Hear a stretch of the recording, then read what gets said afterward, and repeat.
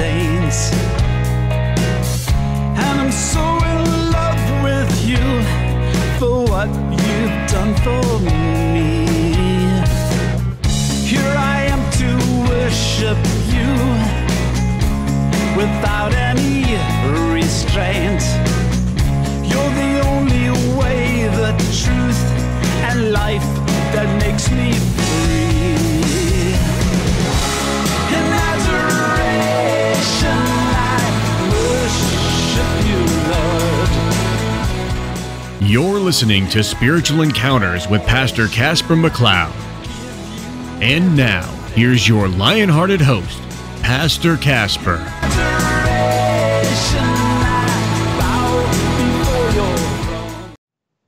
Welcome to another edition of Spiritual Encounters, and I am your lion-hearted host, Pastor Caspar, here with my dear friend and co-host, Pastor Brandon Gallups, and our producer, Barry Richard, hiding in the background, but really excited. Don't touch that dial, because we've got Richard Shaw, who doesn't really need an introduction at this point, friend of Spiritual Encounters over the years, the co-producer of The Watchers and the Torah Codes and a host of other film projects. Richard, welcome back to Spiritual Encounters. What's going on in your world? Oh, thanks, Caspar. It's great to be here again with all of the distinguished guests on the show. Well, let's just jump right into this strange stuff going on. Brandon and I were just at the Hear the Watchman conference, and just kind of tuning in again with everyone. None of the speakers actually coordinate what we're going to say, right? Carl Gallups starting us off as usual. This last book explains it all, right? There's something going on, invisible wars going on, cosmic wars, and you're right in the midst of it with all your research over the years, especially with what you shared on the Watchers. So how are these fallen angels able to reproduce with human women? I mean, is this like genetic gene splicing that similar to what they're discovering today? Something else going on? What do you think? Is that a question to which one of us? To you, yes. To me. You're in the hot seat. You're the guest. Okay. No problem. I think that,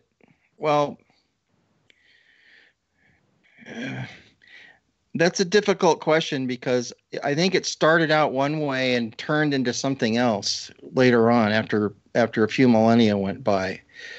I think originally, by everything I've read in the Book of Enoch and the Bible and everything else, that it was a bunch of angels that were attracted to the women because the women were very fair, and they came down here and had actual sex with them. Well, they didn't expect to have what actually happened afterwards, where basically our genetics weren't compatible and these giants appeared upon the earth. And this, what most people feel is a so-called myth about the giants, is really true, because in our studies, the stuff that LA and I have done all over the world, there's a major cover-up almost every place we've ever been to not show the truth about the giants and that they actually existed. And here's some of the stuff they built. And when you start taking the Bible as a literal piece of historical manuscript, and you start taking it in that regard, then these things become a lot more real to you. But what I think is fascinating about all of it is that there are good angels and bad angels, and it doesn't matter whether they're good or bad. They still have specific abilities, and I guess you'd call it powers.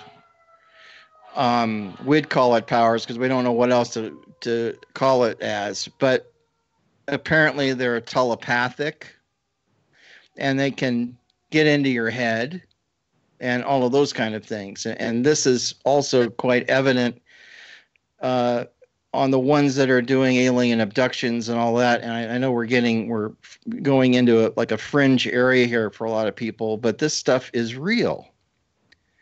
And now, as far as building hybrids and doing what your question was, Caspar, I think before, in the early days when this first happened, it was a natural occurrence of mixing their sperm with human women. Now it's much more concealed and secretive and basically done in ways that use genetics and science. I mean, as crazy as this sounds, and what I try to do is be very factual and as scientific as I can be in these explanations so I don't sound like I've lost my mind. But I know people, several people, that have been abducted and continue to be. And I recently interviewed Steve Colburn, who was Dr. Roger Lear, who was a really great friend of ours, the guy who was the world expert on alien implants. Steve was his chief scientist for a number of years. And you might remember that implant 17 was our guy, Emil, that wanted his implant removed. Well, implant 15 has now been revealed. It was Steve Colburn's implant. And Steve had an implant in his toe, but he still has implants in his head. You can verify this with an X-ray. He has an implant, a metallic implant behind each ear, and a non-metallic implant in the center of his brain. Now, those are things we can't do without killing somebody, but they know how to do it. What can you describe the implants for those that may not know what we're talking about? These were analyzed and then not something you would find on Earth. Well, exactly. An implant, or at least what I refer to as alien implants, are basically very tiny pieces of metal that are injected under the skin in various places, leaving no visible port of entry after they're done, no scarring or anything like that. They tend to grow a gray capsule around them that's sometimes filled with a liquid that keeps the actual implant safe inside of this little cocoon, but it allows human nerve endings to grow through that substance and attach themselves to the implant inside. Okay? Once that occurs, the implant then takes on certain characteristics. It generates a magnetic flux about it, anywhere from 6 to 10 milligauss, which can be measured with a flux density meter that you can. It's basically a little device that has a needle on it, and it makes a crazy noise when you're putting it near something that's magnetized. Since they're metal, they can be picked up with the old faithful Home Depot stud finder, because all that device does is look for metallic objects that you can't see that's behind, like in a wall, like a nail or something. It'll find them with that. But then the implants also put out a radio frequency. Now, this is way up in the like 300 megahertz range. I mean, way, way high frequency. At one time, we thought it was 300 gigahertz until we realized we think that Roger was misreading his meter. And I got a call from Professor Haralick saying if it really is 300 gigahertz, it would start burning his skin because now you're working into microwave, area.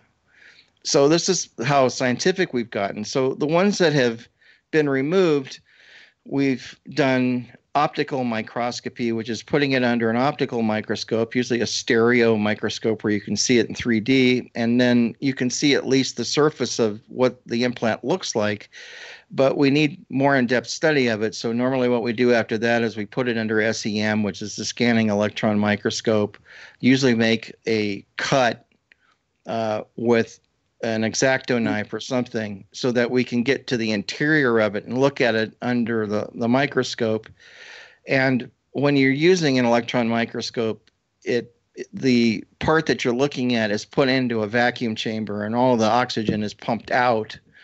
And once that happens, then you can enlarge it several thousand times, and you have a cursor on the screen where you can tell what you want to examine, and you put the cursor over a specific area, and then you can get what is called an EDX readout. and I know this sounds really technical, but I'm just trying to tell you there's no BS here. We're doing this very scientifically. The EDX, it's basically energy dispersant X-ray spectroscopy.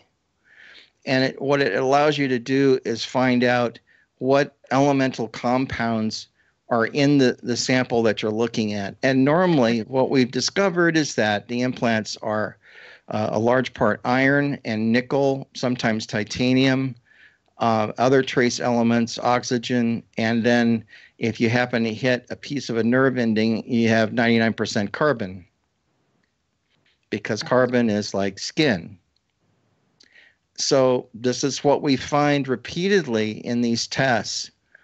In the one that's in Watchers 8, where we removed Emil's implant, Steve took some tweezers and took the little skin of it off, and that went to a pathology lab to examine it, basically for any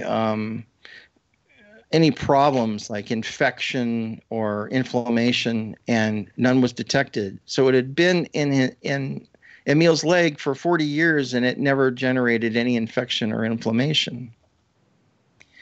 So that's where you go with these things. We think that they're using them as a communication device. We think that some of them have nanotube and nanosphere technologies in them, like they're little computers built inside of these implants, and they can do bidirectional communication with them.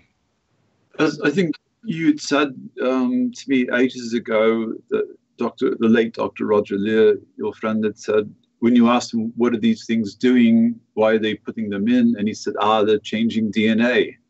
And then we look at the 666, in the scriptures, Revelations 13, it's telling carbon 12 is like being the most abundant element in the universe.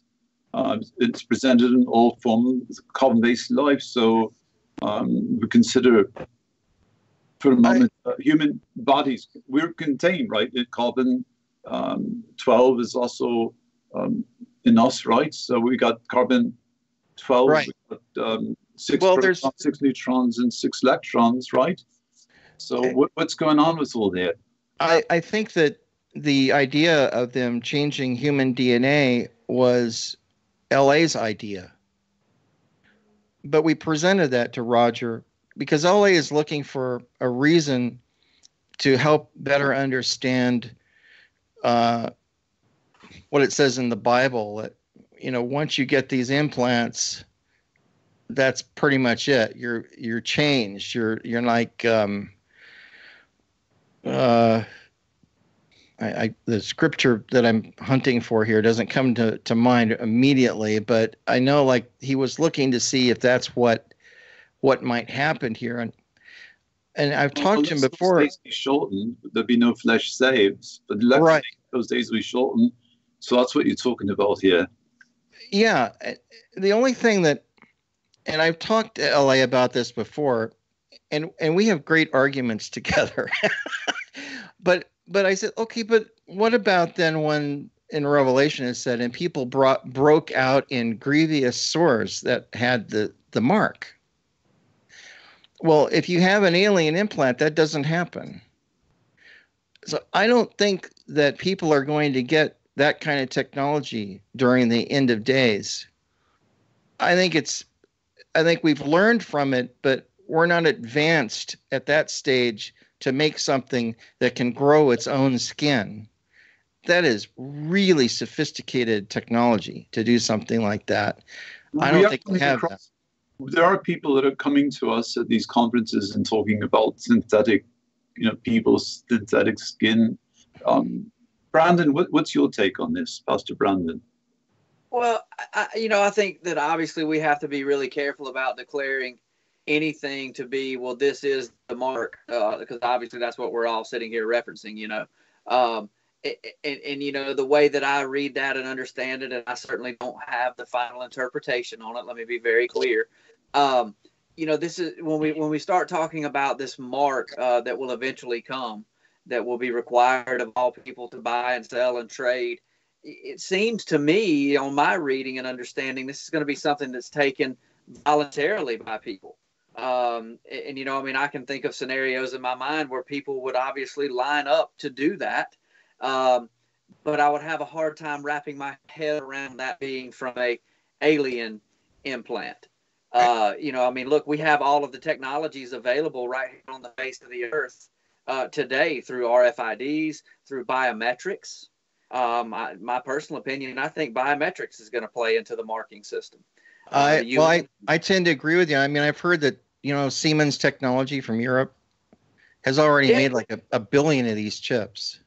Yeah, and so, you know, I mean, UN Agenda 2030, they're openly announcing that by 2030 they want to biometrically, quote, mark the entire planet. Israel was the first nation on the face of the earth to go to a biometric ID system, and it was mandatory for 18 and over in Israel. So, you know, when you see Israel do that, it's the first nation to do it. I think we better pay attention to that. Yeah, no, that's it's a great point. I mean, have you been following the so-called global currency reset? I'm not familiar with that. No, sir. There is this, and I know guys who are really involved with it and who are believers, and the people that have gotten into this are 80% of them Christian.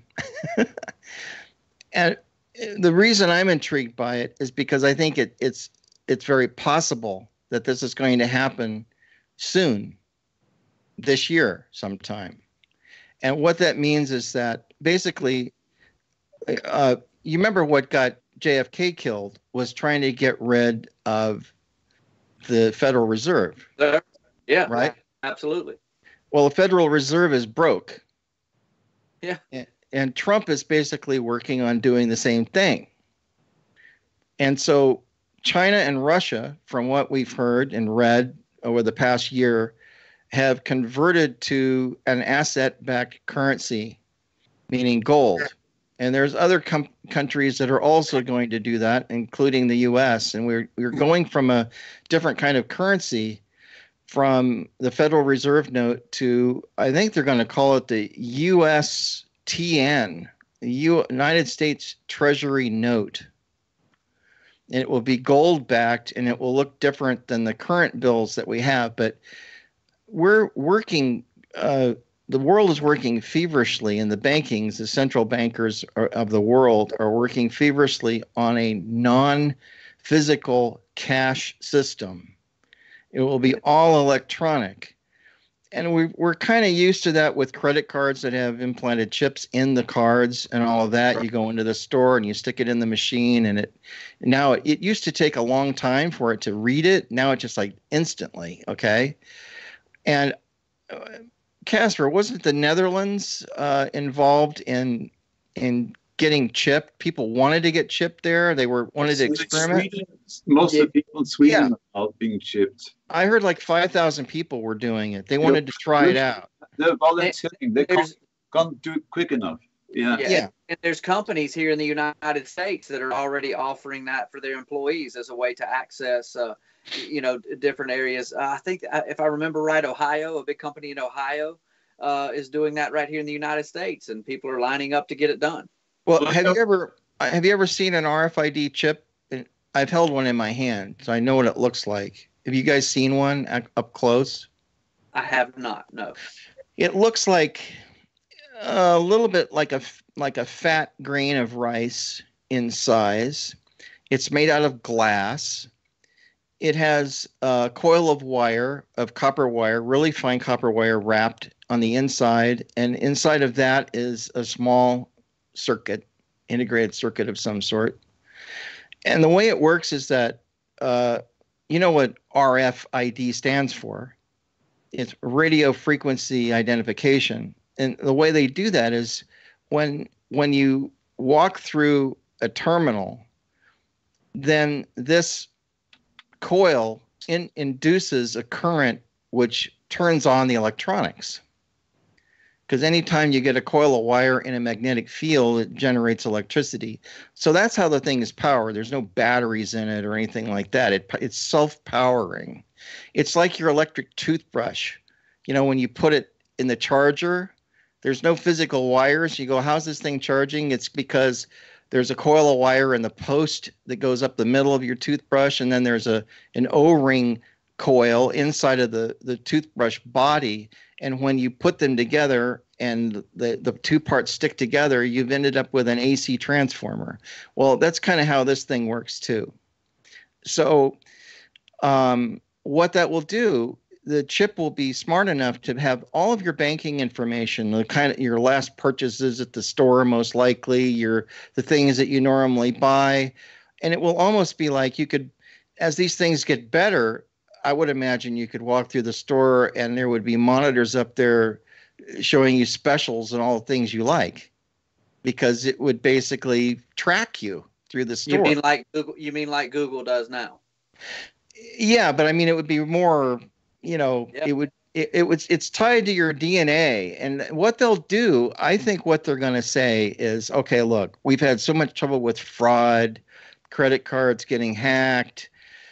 You know how they hack a lot of credit cards is at gas pumps. They have readers now that get your PIN number, and they basically can make a new credit card, put your PIN number in it, put your name on it and everything, and then go use it somewhere. I've had that happen to me, okay? Had to have my number changed and all of that. So they're going to tell everybody, this will end all of that. Well, we know that's not true because you can hack into anything. It's just a matter of time until it's hacked. But people will want that because there will be no physical currency. And the only way you can spend any money is to use your chip. That's why the Bible says you can't buy and sell. It also tells us that there's days coming when there will arise false Christ and false prophets and great signs and wonders, and if it were possible, would deceive the very elect. So we got the smart dust and the nano chips, nanobots, breathing that stuff in with the chemtrails, little tiny computers now, invading. Is it possible they're going to be using some kind of weapon like the voice of God weapon? All of a sudden people hear a voice in their head saying, accept the new world order, everything will be really groovy, And you go, okay. And then all these nanobots that you've breathed in over the last number of years kick in and change the DNA, and you're no longer human.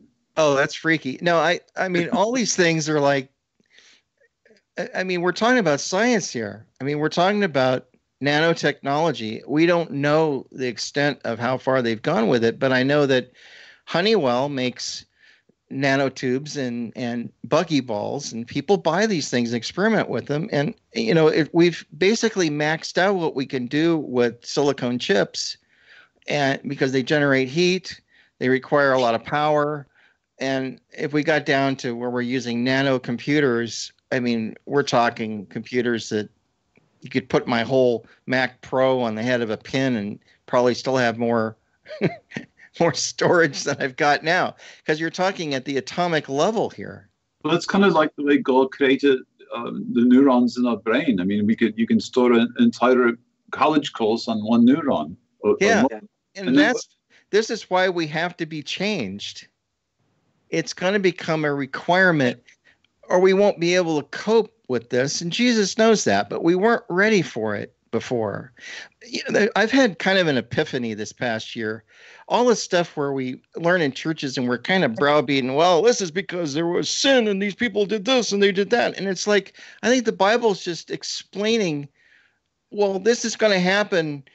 And when you really get down to it, it's because it has to happen this way. Stuff like this is going to happen. It's not like it's, of course, the way its usage is evil, but you won't be able to buy or sell as if there's someone with their gun to your head. I don't think it's going to be like that. I think it's just a statement of fact. You won't be able to buy and sell. Well, now we know why. Because if the money goes completely electronic, unless you have some way to access it, you can't buy and sell. It's impossible, right? So it's a statement of fact. And we sometimes we get into this thing where we're browbeating people like they're stupid or like they're sinners, and it's like, wait a minute. The Bible is just trying to tell us what's happening. That's why the Bible is so super cool, because it's telling us what happens in the future. And there's no other book that we know of that can do that. So we just have to look at all of this stuff with fresh eyes, with an understanding of the technologies that is happening now. And we need to be up on all this stuff as best we can and realize that this isn't a conspiracy theory. This stuff's real. This stuff's really happening. It's interesting, Richard, what you said a couple of minutes ago about how this type of technology could be brought into mainstream. Because where your financial records could be hacked or stolen, or your bank account could be hacked. Here's a way to stop that. And immediately this scripture came to mind. 1 Thessalonians 5:3. While people are saying peace and safety, destruction will come upon them suddenly as labor pains on a pregnant woman, and they will not escape. Now think about all of the technologies of the day that are being sold to us through peace and safety. Yes, technologies like microchips and biometrics even already. Well, you can log into your cell phone with an iris scanner. Brother, I was in Guatemala several years ago on a mission trip, and in a remote part of the country where we were told that we were the first white people in this particular village they had ever seen. They would not exchange our American money in the little thing that they called a bank there because they didn't want it. Who doesn't want U.S. dollars, right? But the locals were walking in this same bank and using their thumbprint to deposit and withdraw money in the jungles of Guatemala. Okay? Yeah, it's amazing. So my point being, all of the technologies of the day, biometrics, RFID, genetic editing, gene editing, CRISPR-Cas9, splicing, all of this stuff is being sold to us as peace and safety. Genetic editing is being sold to us as you will never have to worry about having a child born with this specific disease or this specific ailment or this specific birth defect again. And here's the reality. The technology is there to prevent that, but who's controlling those technologies? The technology in and of itself is not evil. Biometric technology in and of itself is not evil, but it's the people that are controlling it and what we will do with it and where it will go that will eventually turn it into being used for evil, of course. Sure. And,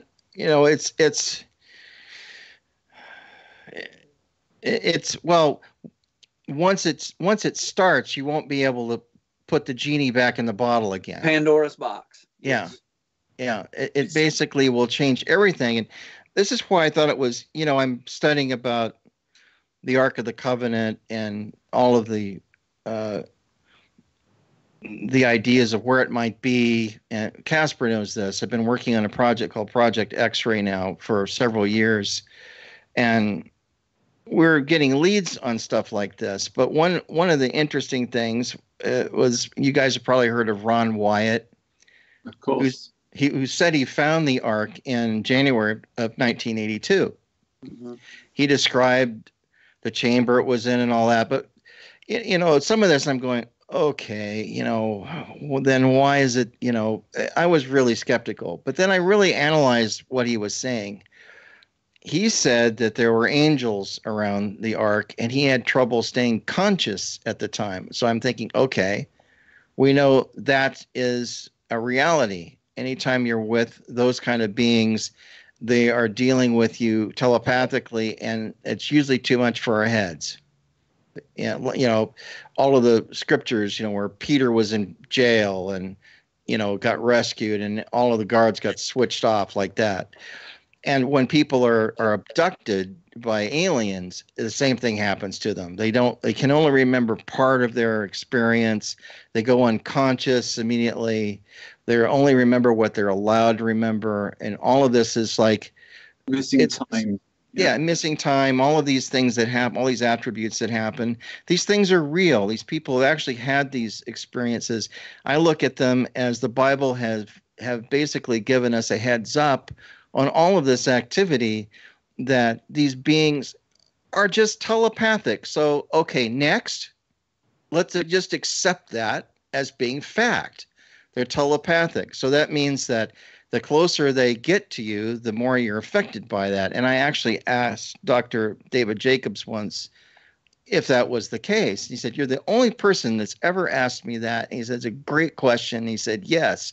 He said, the closer these aliens get to someone, the more they're affected by this mental telepathy thing. They'll be watching TV and they suddenly are realizing they're getting sleepy and they nod up and they don't remember anything after that. You and Alain Marzulli have said over the years that these are most likely interdimensional beings. They're not somebody that came millions and millions of light years away from another galaxy, as Sir Richard Dawkins propagates the panspermia idea. So we're, if it looks like a dog, walks like a dog, swims like a dog, probably a dog. These then tend to line up with what we would call demons. So we got these little gray creatures that are showing up, and you dealt with a lot of cases over the years researching this thing and with hardcore physical scientific evidence. Where are these grays? Are they like demons in drag? I mean, what's going on here? I think, and I talked about this with Steve. I said, Steve, LA and I have a theory about the grays. I want your opinion on it. And I said, because he's seen them and he's interacted with them on ship when they take him up there. And I said, what do they do when you're up there? He said, they give me an assignment. And he's a scientist, so he knows what's going on. And he said they've got people that they're working on all over inside the ship with this hybrid technologies that there's people being changed in these ships. And we don't know what happens to them afterwards. David Jacobs thinks that they're reintroducing our civilization, our population, and they look like us. So there's really no way to tell who's who, okay? Unless you did some DNA testing, which is really, really crazy. But I said, LA and I have this theory that the grays are clones. And he goes, you're probably right. He said, because they have no genitalia. There's no way for them to reproduce. And their skin is almost like it's lizard-like. It's kind of reptilian. They're not reptilians per se, as we know. They don't have they don't have reptile heads, lizard eyes, and all the stuff that you see in pictures. But they do have skin that is weird. And that skin has a seepage that comes off of it. It has like a, I don't know if it's sweat glands or whatever, but they leave a residue behind when they touch things. And that residue can be picked up by UV light. If you're touched on your arm, if they've touched a wall or any object in your house, and you have an ultraviolet light, you can go in there and look at and just see where they've been. Well, because the stuff comes off. I mean, the Watchers, you reveal handprints on the wall and other areas. Yeah. It was it 3 fingers? Well, it's 4 fingers, and the fingers have like little pads on the ends, not suction cups, but they're enlarged on the ends. We know a lot about these creatures. I mean, they totally exist. I mean, in that film that I did on the Cambergas UFO, you can see them. I mean, there they are. I mean, they're on camera. I was just going to ask you that. I mean, you figured out, the Holy Spirit directed you the look at the time delineation. Dr. Roger Lear gave you some actual footage. You were able to see into the craft. Maybe you can I know you filmed that in the Watchers, but for people that haven't seen it or maybe need to be reminded of what the experience was, maybe you can share a bit of that. Oh, yeah, I put it all up on Vimeo, on my Vimeo channel. You can watch it for free. But it's basically, because I want people to know that this isn't fakery. We're not doing this in some 3D program or anything like that. This is like actual video taken of a craft that was hanging over the same spot over the Sea of Marmara in Cambergas, Turkey for 3 years in a row. They were expecting it. They all got ready. People got out on the beach and sat there. It was like a show. And so they got the camera out, and they're still having sightings there, but nothing like what we've seen in the past like this. But basically, the ship had a couple openings, portals, yeah. And we could clearly see 3 aliens, and there was something else in the shadows behind, jumping around, and They might have been working on an abductee. It's the only thing we can figure. But the first time I saw it, it was so blurry and fuzzy and jittery, almost like static. And I thought, I wonder if, every time people go on ships, they always say they've lost 5 hours of their life. They come home and it's like 5 hours later. What happens to that time? Well, so I slowed the video way, way down. And then all of a sudden it looked almost normal. I mean, that you could see that they were turning their heads and looking at each other, and they were moving more in a realistic fashion. And all of this stuff that you see were in all these clips all over the world where UFOs take off like super fast, make right angle corners, disappear. You've all seen this. Yeah, they all defy the laws of physics. And they're really not. It's because we're standing here on the Earth in our own time continuum, and they're floating above the Earth in their own time-space continuum, which is like 12 times faster than ours. So to them, they're not doing what it appears to us to be doing. We're looking like a film sped up when we watch them from the ground, if that makes any sense at all. And if they truly are beings from another dimension of reality, angelic and fallen and angelic beings, as we all believe, then, I mean, again, we can equate that back to Scripture, that for the Lord, a day is like 1,000 years, and 1,000 years is like a day. The time frame in that realm is completely different than our 24-hour day, 365-day a year time frame that we live in. Well, yeah, I think that's part of it. I think the other part of it is technology. I know you guys are familiar with Bob Lazar, who has basically worked at Groom Lake and Area 51, and basically went in there as a free thinker to try to analyze the craft they were showing him.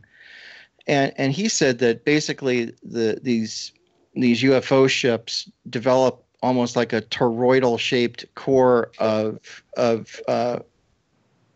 anti-gravitational characteristics. It opposes the Earth's own gravitational field, and the stronger that those lines of flux are, and it takes a lot of energy to do this, so much so that the bottom of the ship tends to end up having kind of a plasma develop, high voltage, like arcing around on the bottom of the ship. And when you see this in a lot of UFO sightings, they glow, they shed chunks of light as they're flying around through the space, and it's all of this high voltage stuff flying off, from around the ship because they're generating so much energy.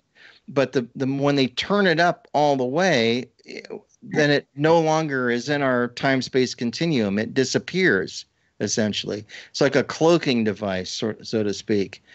That's when the gravity field's turned all the way up. The ship just basically disappears. Now, whether that slides into another dimension or whether it's just cloaking itself from our visibility, I don't know. But I know that a lot of these ships are also only visible in the infrared spectrum, and they are indeed visible in infrared. If you have an infrared camera, you can see them. And there's pictures on YouTube of guys, if you had an infrared camera, and you can see them flying information out in space. I mean, there they are. I had pictures of all this stuff. As you bring that up, perhaps you can elaborate. When you were in with Dr. Lear, the last removal of the implant, and the device something was cloaking it until LA was prompted in front of all these secular scientists that were filming with you. Maybe you can take that story and share that. Well, yeah, I'd be happy to. I mean, basically, 2 weeks earlier, we had determined exactly where the implant was in Bill's leg. And we had to do that in order to get over to Dr. Matriciano's office, because that was the last stage before the actual surgery. So we used all of Roger's equipment, which is outlined in Watcher 7. Like I was saying, the stud finder and the Gauss meter and the RF detection is essentially a frequency counter to see what kind of radio frequencies it was emitting. And we did all of that, and then we had 4 X-rays that we did, and then we had a CAT scan. And a CAT scan basically slices Bill's leg in cross section so we could see exactly where it was. It was near the tibia.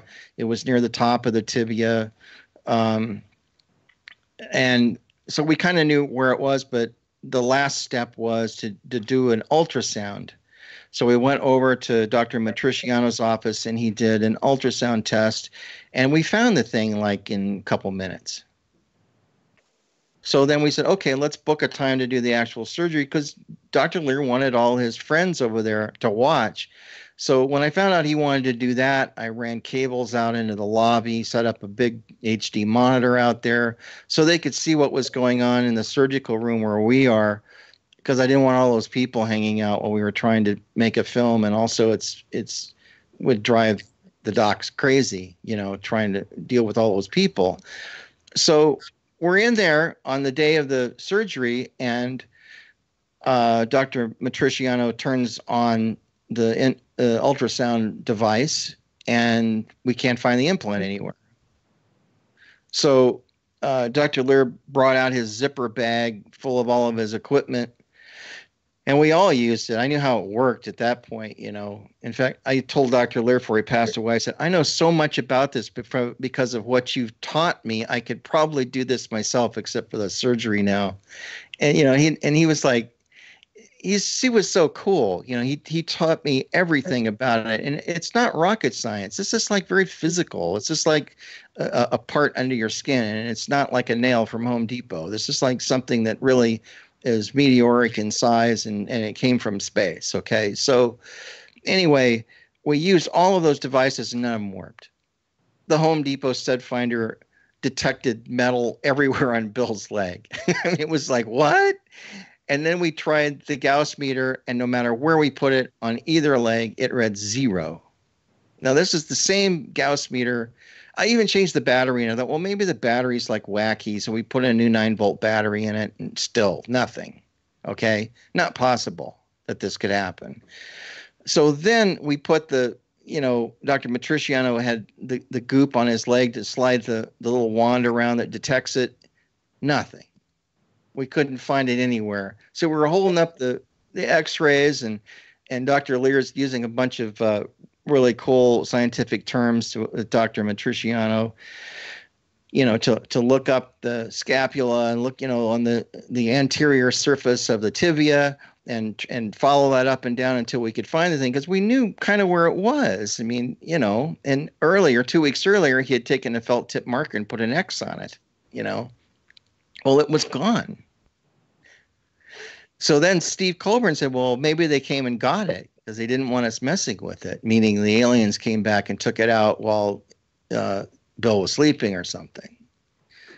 And then we started talking, well, could we get another x-ray? Is there anybody open on Saturday where we could go just re-x-ray it and reestablish where it is? And we didn't, by then it was like too late to do that. We had a whole crowd of people there, and we had all our equipment set up.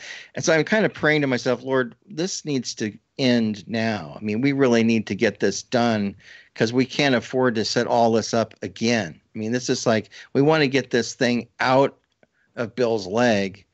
And then LA pipes in and goes, this may be a little weird, but I'm going to say a prayer here. And he goes, Lord, we just pray that whatever's cloaking this thing, that you'd cause him to stop it and do it now. In Jesus' name.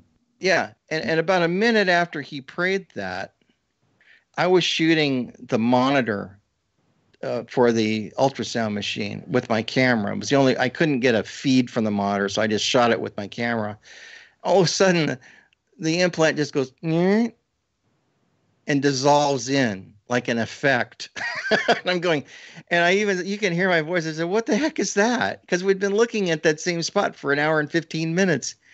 And Dr. Lear goes, that looks like the real deal to me, and there it was. It just became uncloaked.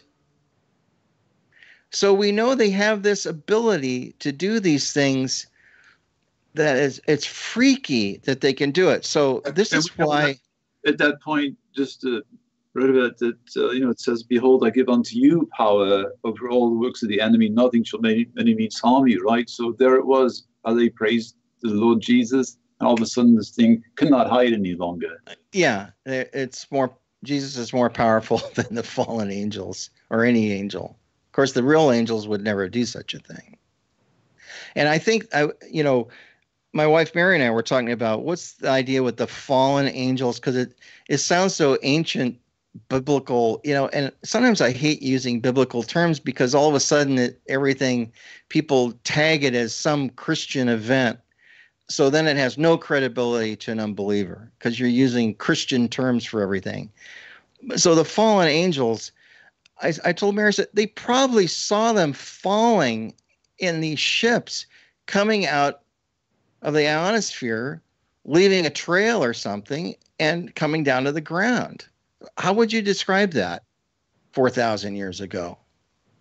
And then these guys get out and they're possibly glowing, or they don't look human. So they must be angels, right? If we saw an angel today, would we say it's an angel or would we call it an alien? Because we're kind of like, through movies and everything, we're kind of conditioned to this stuff, to not really recognize what an angel might be. And yet there's some angels that probably look like we do, but have abilities, Yeah. And part of that Hegelian dialectic, trying to get us all because of the programming and the films and the way it's being set up for the great deception, Second Thessalonians. So, I mean, we're at a place where, the time is going to come when people won't into sound doctrine, right? Well, that day's happening. The churches are filled with people wanting to find teachers, with itching ears, right? Cotton candy kind of sermonettes, right?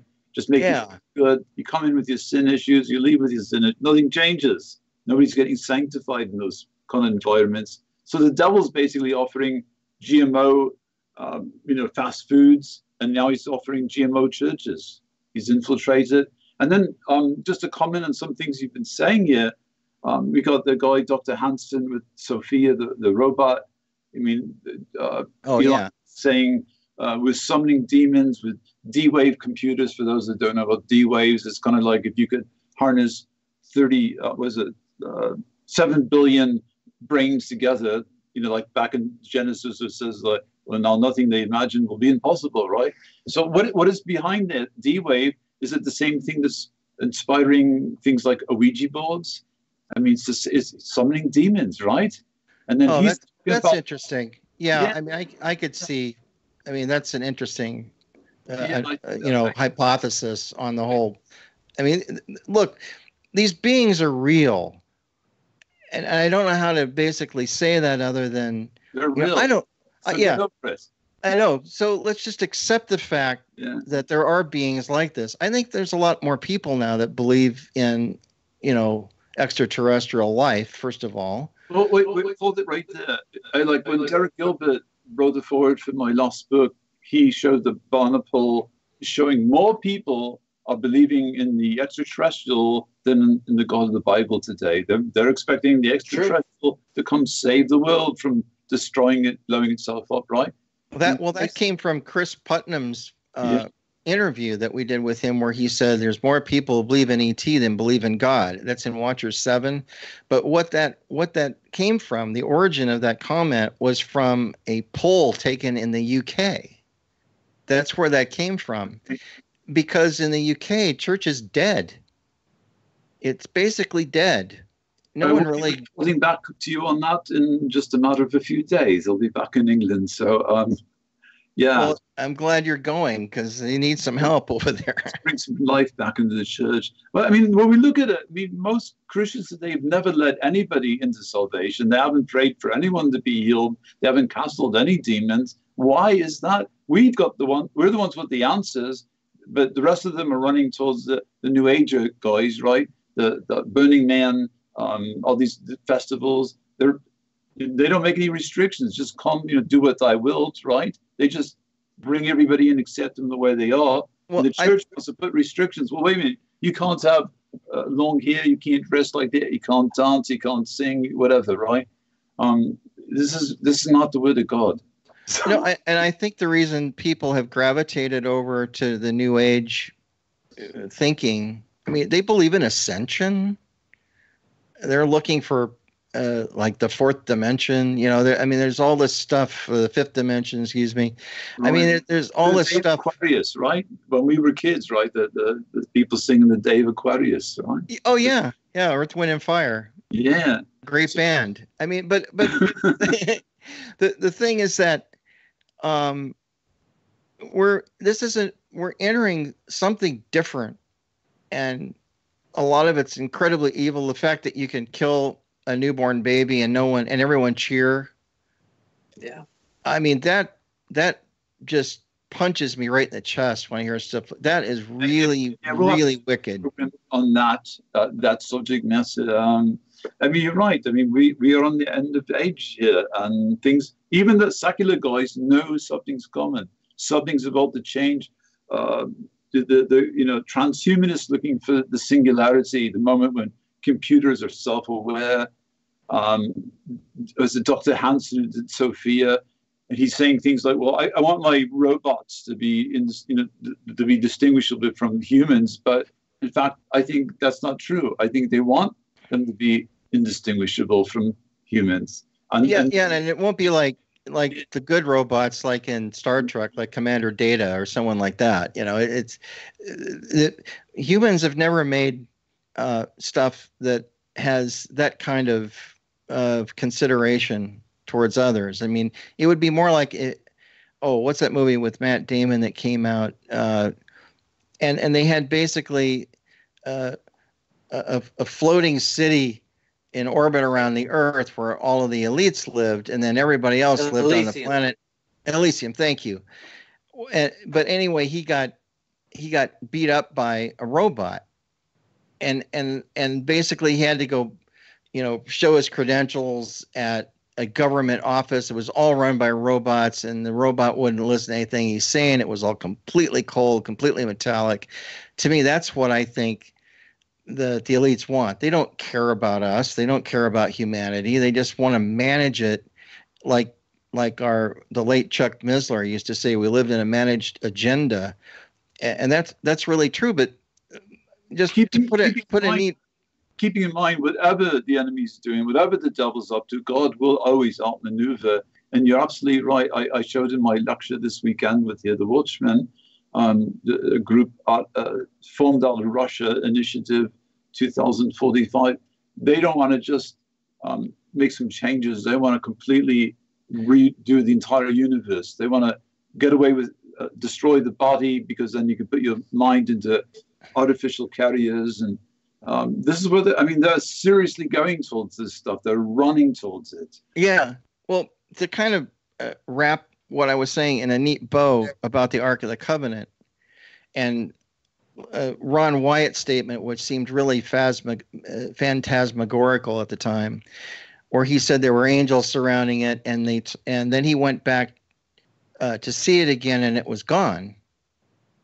But before it disappeared, I think he saw it 2 or 3 times, and he left the VHS tape he shot of it in the chamber with it because it wasn't time to show humanity what this looked like.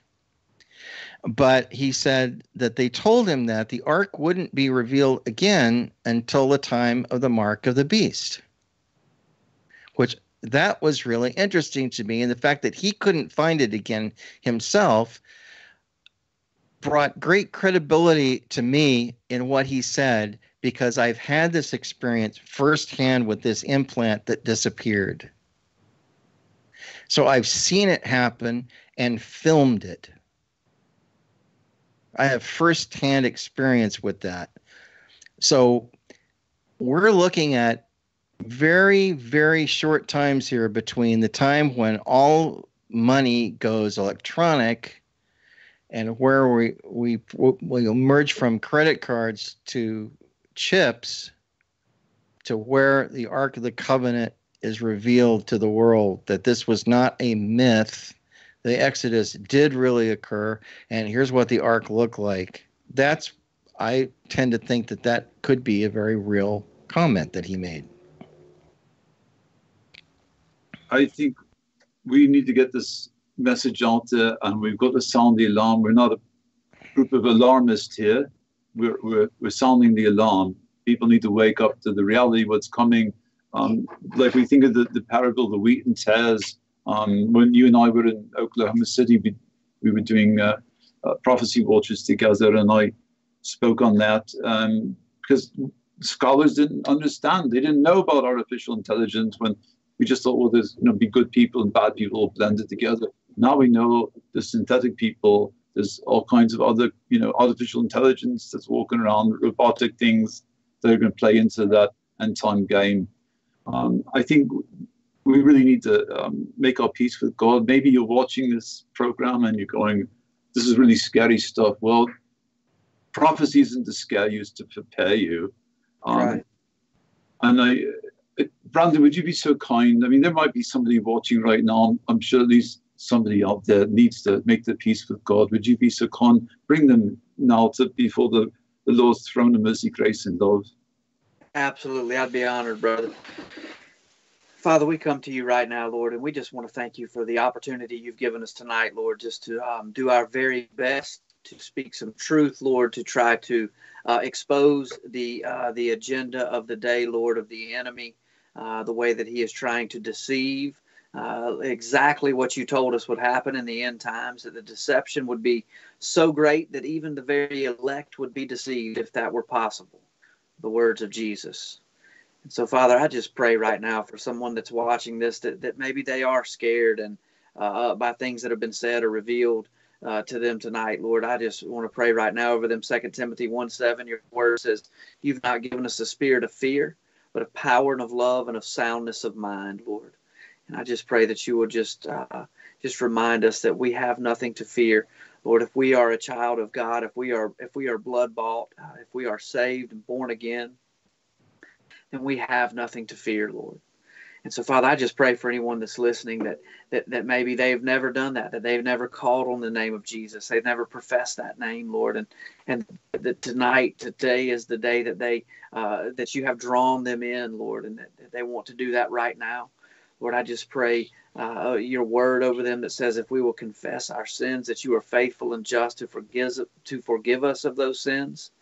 And your word says that if we will confess with our mouth that Jesus Christ is Lord, and then believe in our heart that God has raised him from the dead, then we shall be saved.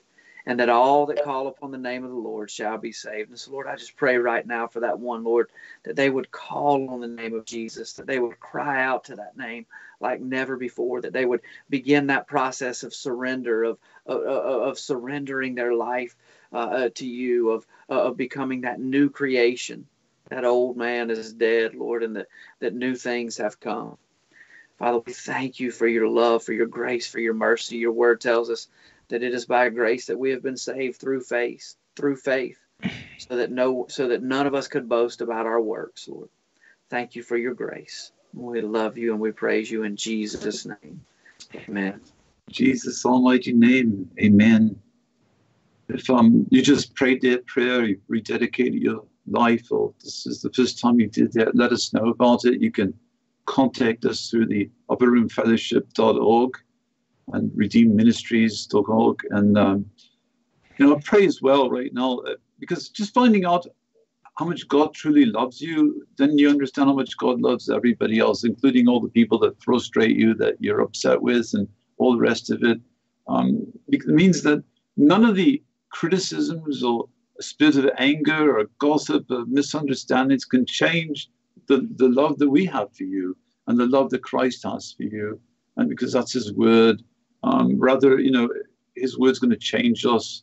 So we just thank you, Father God, that we can meditate on your word day and night, and it does bring healing. It shall bring healing to all our body. We praise your holy name. And we just thank you, Lord, right now that we just speak that out, calling things as not as if they are. No matter what you're struggling with, if there's some kind of schism in your body, some spirit of infirmity that's trying to mess with you, we just command that thing to go in Jesus Christ of Nazareth, almighty name, Yeshua, Messiah Yeshua. Thank you, Lord.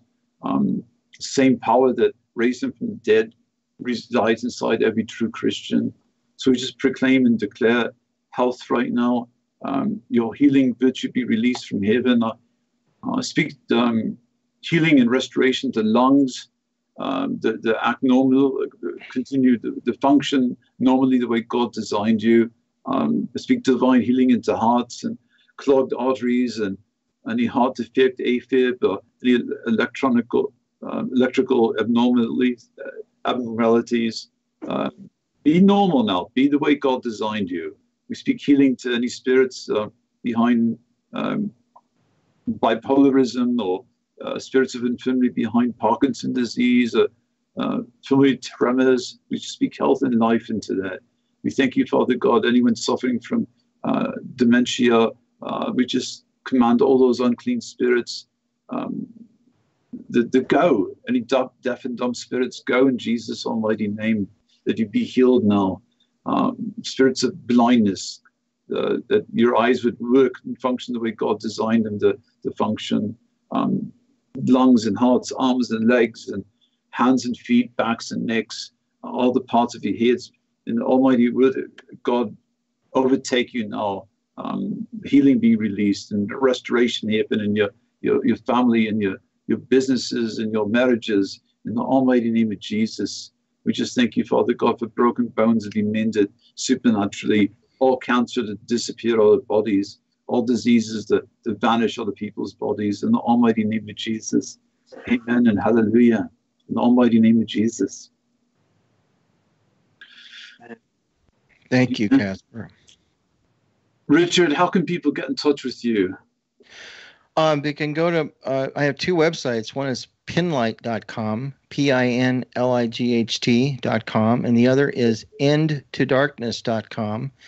The endtodarkness.com is all about the Torah codes and the Trump codes and the Comey and Hillary codes that we have.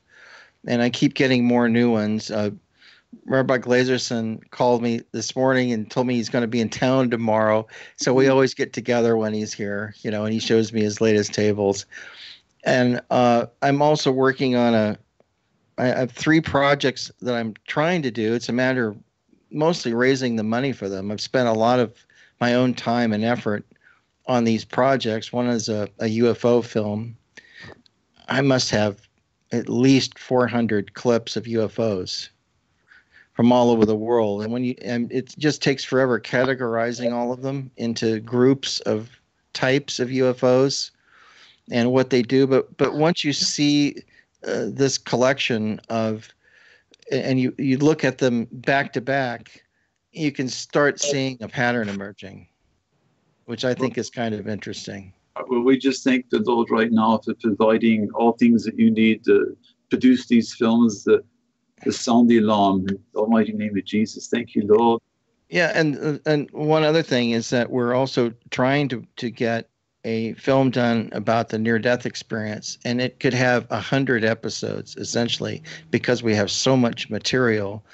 Dr. Jeffrey Long is behind it, and all these people that have had these experiences, we would reenact their experiences, and we would do it the right way. I mean, it wouldn't look just like blurry wedding videos like what most of them look like now, but if they're in Vietnam and their leg gets shot off, we'll make it look like the real thing so that people will get. Here's the deal. If every single American right now would just send $5 to Richard's campaign,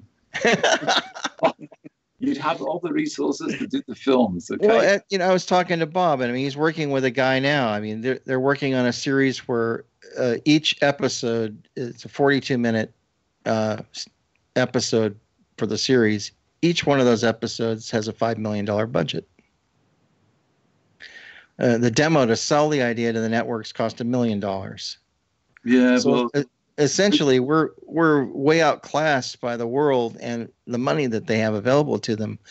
But we know too, they don't want to show this stuff. So that means we have to find our own methods of distribution. But we have ideas for that. It's not like we're void of being able to do that kind of thing. It just costs money. So just pray that God would shake loose some real funds to do movies that are really great, and we got the people that know how to do them. Well, it tells us we're 2 or more gathered in his name, and there's more than 2 here. We're going to just trust God that he will provide for what you need. And I'm looking forward not only those films, but you coming back on, sharing the testimony, how God provided. We're going to have to go. Thanks. See everybody next time for another spiritual encounter. Thanks for the extra time. God bless you all.